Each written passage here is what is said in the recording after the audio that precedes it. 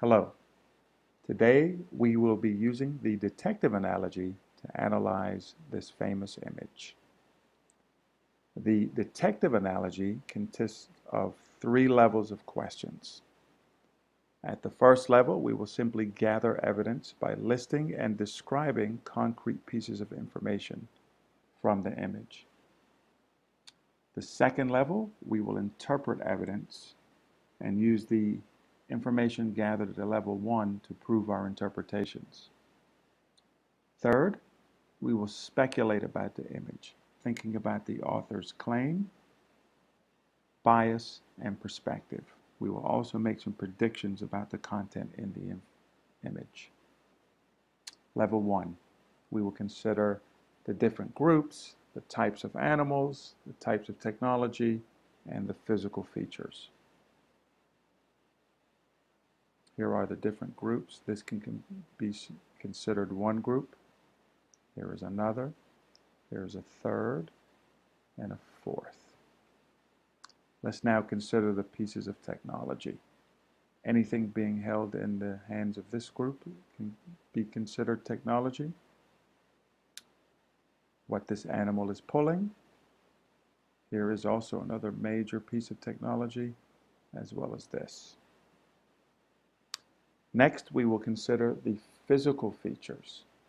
Simply describe in a word or two what you see right here, what you would call this, and how would you describe this central content in terms of geographic features. Next, we will continue with level 1 questions by looking at the woman in closer detail. We'll describe what she's holding in her hand, the direction she is facing, and the difference in lighting in front of and behind her. She has two things in her hands that we want to consider. Here's one, and here's the second. Also, consider this. You can simply use a compass rose to figure out what direction she is facing. Now, let's look at the lighting in front of her and compare it to the lighting behind her. Simply describe the difference. This will become important later when we speculate about the image. Level 2, let's interpret the evidence and use the evidence from number 1 questions to justify our interpretations. What time periods are represented? What locations are represented? And what are the motives of the people moving west? When you consider the time periods, think about the technology that you listed in the previous level to give you a time range for this image.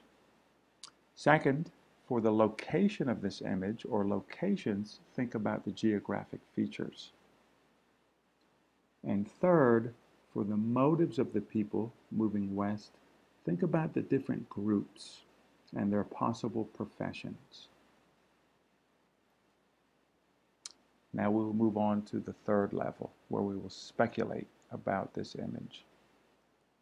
These questions include which groups would view the floating woman in a favorable manner, which groups would not like this woman, what is the artist's claim, and what do we think Manifest Destiny is based on this image.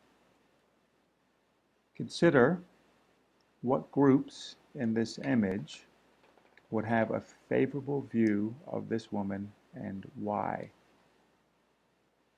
Also consider what groups would not have a favorable image and why. What does the artist think about Manifest Destiny? Consider the fact that Manifest Destiny is represented by a floating woman carrying certain things in her hand.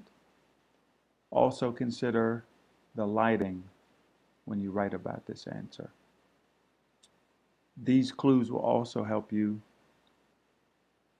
come to an understanding of what Manifest Destiny is. Good luck.